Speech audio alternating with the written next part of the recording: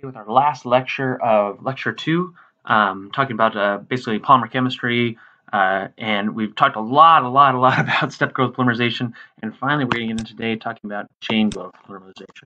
So chain growth, polymerization or just chain polymerization has typically 3 steps at least, and possibly a 4th step. So one is initiation, propagation, chain transfer. This can occur, but it doesn't always have to occur.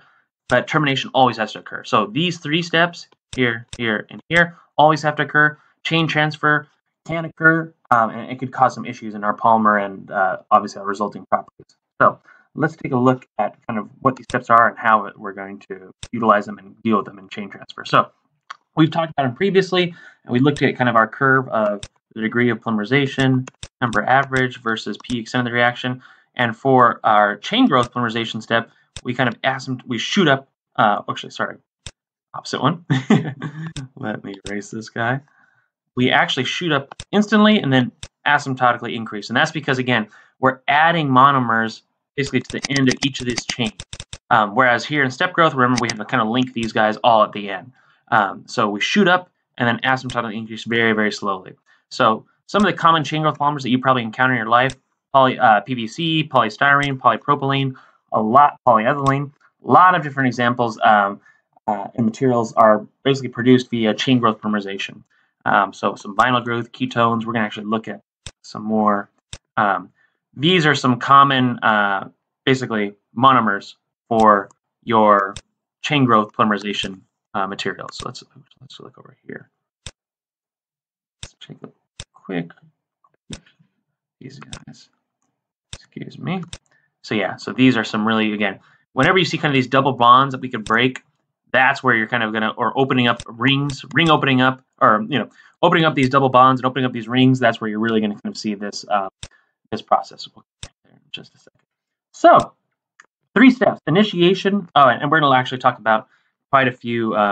Basically, free radical polymerization. We're gonna focus a lot on that. Once you know this free radical chain growth polymerization process, cationic, anionic are very similar, and then we'll talk about a cool one, Ziegler-Natta catalysis, in just a second. So, but again, they all have the same steps, so that initiation, propagation, possibly chain transfer, and then termination. So let's see, and let's talk about how these steps occur. So for initiation, our first step, we need an initiator. So something, typically a free radical, something with that kind of, an extra, this kind of, electron, or, again, it's a free radical that's going to attack that double bond. It wants to break it and satisfy, basically, it's, again, it's a free radical. So it could be a carbon radical. There's lots of different ways, but it's going to attack basically monomers that have that double, or, monomers that have that double carbon bond, because you need to satisfy it and get it there. So there's lots of different ways. First, we have to create a free radical. And then the radical has to be transferred to the monomers. So there are lots of different ways to create a free radical. So thermal decomposition, redox reactions, ionizing radiation. You could even shoot an electron in there and create, basically radiate particles to create that free radical. But once you've done that, and once the double bond is broken, the free radical is formed, and that radical initiator is going to attack the next monomer. So we go through, basically, you attack it, you open up, you create a free radical, it attacks a double bond, then it is going to open up that double bond, and it's going to propagate. And it's going to attack the next monomer, the next monomer, the next monomer, and the next monomer. So this is transferred and propagated. So it's going to continue until the process is terminated, and when there are no more monomers. So very dependent on experimental conditions, obviously temperature, solvent, environment, reactivity, etc. During termination, it could occur via 2 ways, either combination or radical disproportionality. So combination, you basically combine 2 free radical chains and form a new carbon backbone bond. The disproportionation will create a polymer chain with a saturated carbon at the end and another polymer chain with an unsaturated carbon at the end of the polymer chain. So they could interact with each other and other stuff. So let's look at this. I love this example of this kind of step. So first, we create a free radical via one of the methods that we've talked about previously. Initiation, that free radical attacks the double bond here. Attacks the double bond, it basically bonds, again, an extra electron. It will bond here, satisfy here, opens up, and now we have, again, we've propagated that, or we've initiated that free radical. So this free radical here of this growing polymer chain is going to attack now the next monomer of polyethylene here. So this free radical is going to attack here, and it's going to propagate this chain. So you see the chain starting to grow here.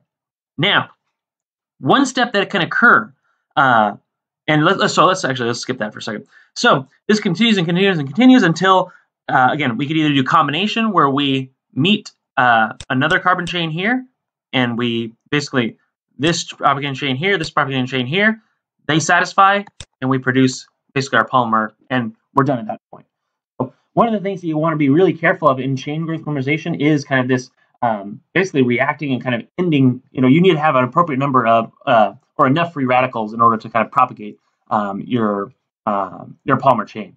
So the reactivity there is really, really kind of careful to important to deal with. Now, one of the other things that could happen is you could get chain transfer that could occur after the initiation step or during the propagation step. Chain transfer is where you see the free radical attacks, and then, but instead of kind of propagating, forward here, you could kind of propagate in another direction. What that leads to are some sections where we're branched. So we have polymer branching here. We'll get back to that in a second. So free radical polymerization can actually create a great deal of branching because, again, it's a stochastic process. The chain could just transfer, the free radical is just attacking everywhere this carbon bond, and that free radical can be transferred basically along that chain. So we'll talk about a method that we could use to control that in just a second. So that's the basic steps for free radical chain polymerization. So initiation, breaking that double bond, propagating there, termination, combining, and then you're good to go. So you combine the chain, and then again, you want to be careful for a chain transfer. Excellent. So we will then, let's go ahead and let's look at the last page here, last couple pages. So again, and the free radical can be converted to some other byproducts as well. Excellent. So you could also have cationic chain polymerization, anionic chain polymerization. Very, very similar process, except you're all you're doing instead of a free radical, you just have for a cationic, you have a positive carbonyl or propagating carbonyl here. For anionic, you have just kind of this negative charge here. But again, the same principle. That's going to attack basically that double bond in your carbon chain there, or in your monomer group as well. So cationic polymerization, you'll typically see them as olefins. Heterocycle monomers are some examples. Again, in camping. So anionic polymerization, vinyl monomers are really the one that we're going to kind of deal with a lot here. So pretty straightforward, and actually it's nice because you could stop it manually by adding water or alcohol. But we'll focus a little bit on that. But the key thing there for same process: initiation, propagation, termination. Just the carbonyl here that you're dealing with: positive, negative. One of the big highlights. I'm sure the chemists out there are just cringing at my description. Finally, there's lots of different other types of chain growth polymerization, but again, the key steps are the same. But one of the nice things I want to talk about here is this method called Ziegler-Natta catalysis. So this basically uses the initiator is this transition metal complex, and the propagating site is this catalytic complex. What does that mean? It's basically what it allows is for precise control. This catalytic complex is very, very precise. And what it does is it could only propagate, you kind of think of this attacking here, it attacks here, and then during that propagation step, it is only going to propagate in a certain direction. So it eliminates or reduces drastically the chain transfer step. So we have minimal chain transfer if we use Ziegler-Natta catalysis, again, because of that precise kind of lock and key bond type mechanism here. What does that mean? Well, for free radical polymerization, we have lots of branches, right? For our polyethylene. If we use Ziegler-Natta catalysis, for example, if we have minimal chain transfer, we're going to have very, very fewer branches. So polyethylene can come in multiple forms. It could come in low-density polyethylene, which has lots of branches, LDPE, high-density polyethylene, HDPE, where there's minimal branches. There's also ultra-high molecular weight polyethylene, which is just a super, super long polymer. There is some branches here, but it's just extremely, extremely large molecular weight polymer. But let's focus on these two for a second. So when we talk about stacking, if I'm comparing basically the thermal properties and the stiffness of these two polymers, which is going to be stiffer, which is going to have a higher melting temperature? How are these branches going to affect my ability to stack on top of one another? Well, the branches are going to hinder them, right? It's like, and again, these aren't isotactic, these aren't isomers. So these branches are just going to occur, basically stochastically randomly. So the branches are going to affect my ability to pack and get my intermolecular interactions closer together, and that is going to cause those intermolecular interactions to be much, much, much, much lower. Instead, for high-density polyethylene, the fewer the branches, the closer I could kind of stack and pack on top of each other. That is going to lead to much higher stiffness, much higher TM if we're crystalline, and that's what we're going to kind of deal with here. So again, depending on the polymerization route you choose, you could drastically change polymer properties, and that's again the focus of this course. So that's basically the key thing, or kind of the key aspects for chain growth polymerization. So next time we are going to get into and talk a lot about different types of chain models.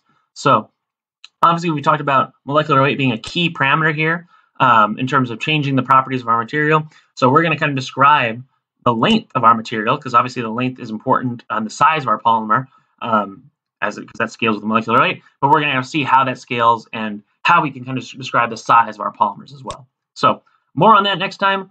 Lots of derivations and kind of some fun entropic spring effects. So I'll see you all next time. Thanks. Bye.